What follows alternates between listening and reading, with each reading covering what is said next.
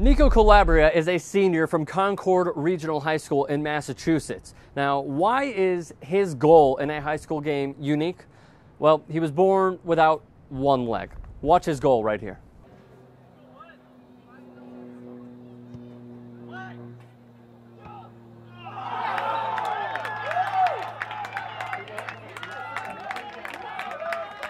Now, if that video did not leave you impressed at all, there's something really wrong with you. At least I would argue. Let's keep a clear perspective on this. He has one leg. The ability to twirl his body to get in position, hit the ball at the exact right angle to go in, and a clean, crisp, smooth volley from Nico was absolutely incredible. So one thing that has irked me a little bit is that many people are criticizing this and saying, oh, it's not as good as Cristiano Ronaldo, or oh, I could do much better. You probably can.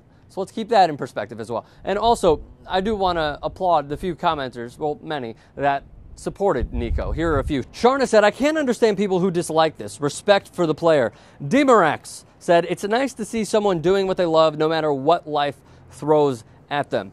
Adding to more Nico Calabria awesomeness is that he climbed Mount Kilimanjaro at age 13, again with one leg. Here are a few pictures of that.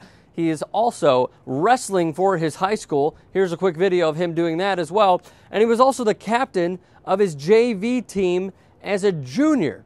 And as well, he is on the roster of the United States amputee national team. His team would go on to win 9-0 in a win over Newton South High School in Massachusetts. So we want to hear all of your thoughts on this.